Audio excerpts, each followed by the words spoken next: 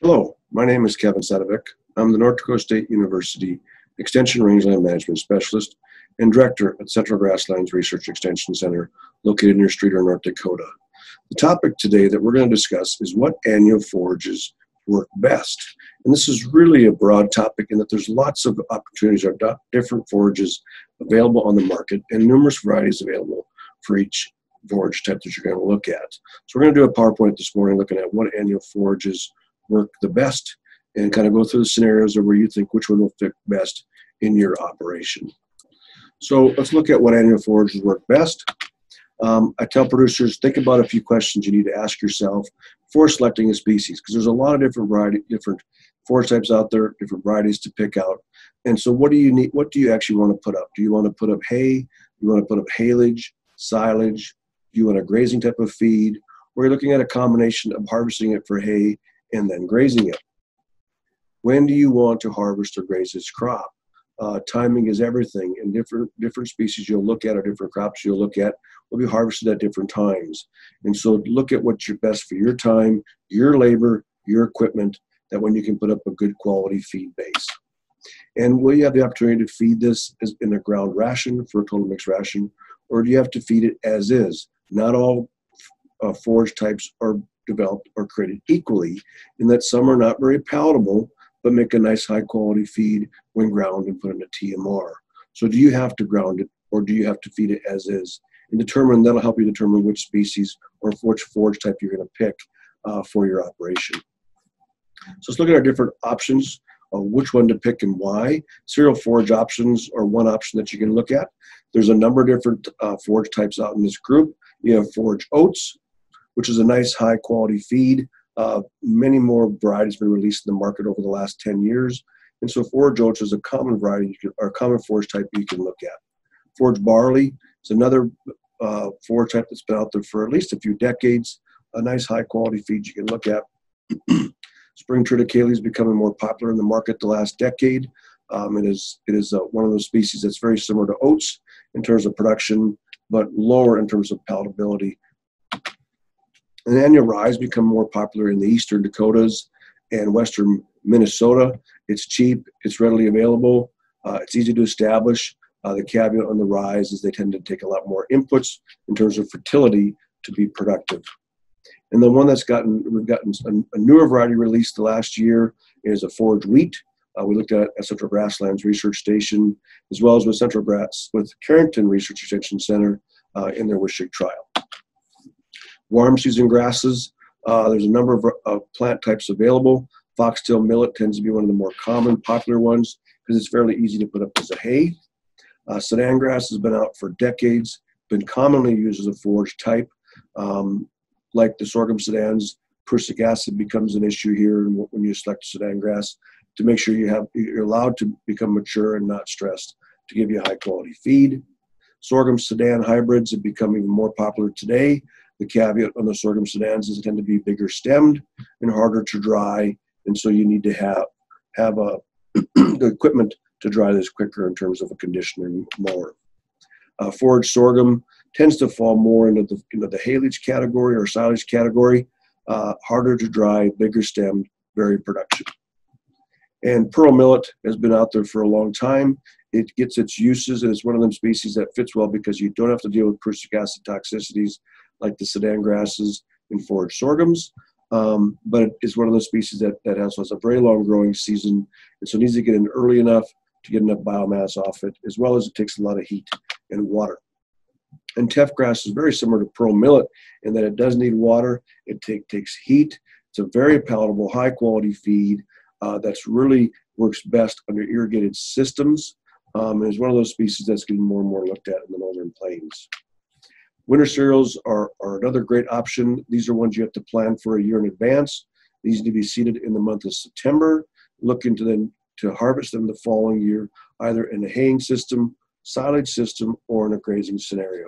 Winter rye has probably been the most popular one used over the last really 5-10 years because of its value in terms of cover crops, its seed availability, and its costs are low. Triticale is another one that's getting more and more popular, very similar to rye in terms of production, higher in quality, but tends to be a little higher in costs. And the Willow Creek winter wheat is one of my favorites in that it's a high quality feed. You harvest it a little later, but it's another good option you can look at in terms of winter cereals. And the last group you're going to look at are cover crops. Cover crops are traditionally been looked at in terms of soil health characteristics or benefits in the livestock cropping scenarios. You can look at full season cover crops, fall cover crops, and spring cover crops. These tend to be looked at as grazing options, but can be looked at in haying or silage situations as well. So we're going to look at this in times of harvest to fit your opportunities, your objectives, and what you have in terms of availability of equipment. Those species that fit a late May, early June harvest is really winter rye and winter triticale.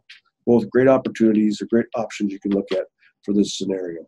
Winter rye tends to be more productive, where winter triticale tends to have better quality at the later maturing stages. You'll harvest the winter rye prior to the milk stage to retain some palatability and lower lignin. Triticale tends to be harvested at the milk stage or earlier. In any scenario, the earlier you harvest these winter cereals, the lower the lignin content is and the higher the palatability is. Winter rye tends to be cheaper in terms of seed costs than the triticale. And in a trial we did in 2020, our heifers gained about a pound a day on our winter rye when they grazed from May 11 to June 8th, versus our heifers on our triticale gained about a quarter pound a day during that same period. The Willow Creek winter wheat is a very great option for looking at harvesting something in the end of June, really between that cool season mixes and those winter cereal mixes. This grass tends to grow slower in the month of May, so you're looking at harvest this at late June. It's a very productive hay. It's high quality feed. You harvest it prior to that milk stage, and you get a high quality feed that really fits that window of harvesting in late June. We also tested this in a trial with triticale and rye. The seed costs were cheaper than triticale, but more expensive than the winter rye. Our heifers basically held their own on this forage type in that month of May. They gained only 0.04 pounds a day from May 11 to June 8th. And the biggest issue here was intake issues. The Willow Creek will grow slower in that month of May, so the production is just not there as a grazing type for that May type of grazing scenario. When we look at harvesting in that early to late June, our cereal forages really fit best in this situation. Oats tends to be most productive in wet years. The forage barley tends to be more productive or equal to production on our dry years. And our triticale is one of those that is similar to productivity in oats on the dry years. Also wasn't as good as the barley, but in terms of productivity, but it does retain its quality the best. So it's one of them species that if you have the potential to grind this in a TMR, it will fit those scenarios very well. If you're going to feed this in a bale, forage barley is going to be probably your best option. And so it's really the one that I only recommend as is fed scenario versus oats or triticale. The everleaf varieties of oats also are lower in lignin, higher in protein value, and can be fed as is as well as the forage barley. For that period, when you're going to put up hay in late July to August, your warm season grasses will fit this best. The forage sorghums and Sudan sorghum hybrids are going to be the most productive of your warm season grasses. The caveat to these is they do need to be harvested with the conditioner more. They're very hard to dry unless you crimp those stems so you get better drying scenarios. Otherwise, it's hard to put it up in a low enough moisture content that will reduce risk of molds. Pearl millet's also a taller variety.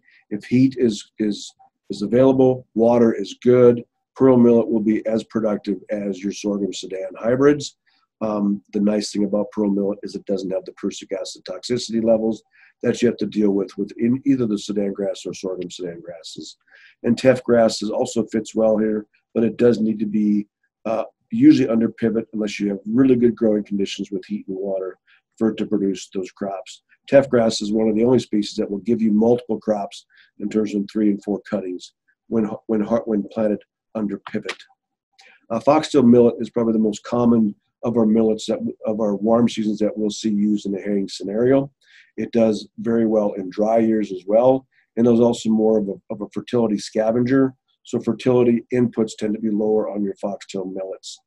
Siberian millet, or the Siberian foxtail millet, tends to be used more in the western Dakotas and eastern Montana, where German millet, which is higher producing of the two millets, is more productive in the central part of the Dakotas, east towards Minnesota. It does take more moisture than the Siberian millet. The millets tend to be higher in lignin, a little bit coarser, and are almost always do best in the grinding scenario where you're feeding in a TMR ration. Both Sudan grass and teff grass are your best options if you're going to feed them in a bale as an as-fed scenario. When you're looking at dual options, or where you want to take a crop off for hay or silage, then come back and graze that crop, the Sudan grasses and the sorghum Sudan fit very well in this scenario. The caveat to the sorghum Sudans and Sudan grasses, you need to manage those so you reduce your risk of prussic acid toxicity. So they need to be around 2 feet tall before you harvest them or graze them, and not stressed. So if you're dealing with a freezing stress or a drought stress, you need to wait at least 7 to 10 days for these to become volatile. So dealing with prussic acid is going to be an issue with the Sudan grasses and sorghum Sudans.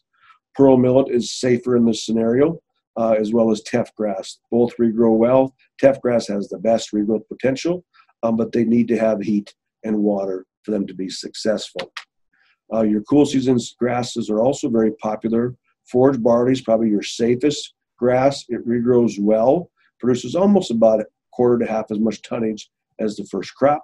Oats also regrows well, but you do need to look at nitrate toxicity as an issue with oats. If your regrowth is stressed due to drought conditions, or if you over-fertilize or you fertilize that field, nitrate toxicity can be a major issue.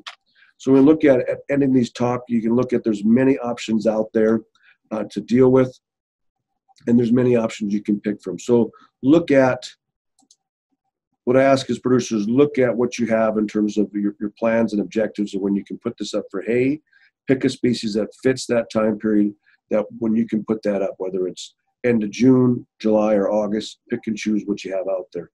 If you cannot put it up as a TMR, you can't grind it, you're going to pick species that are low in lignin content and higher in palatability to fit your needs. And do you have the equipment? Do you have a conditioner or a crimper that will help you dry these species, like your sorghum Sudans and your pearl millet?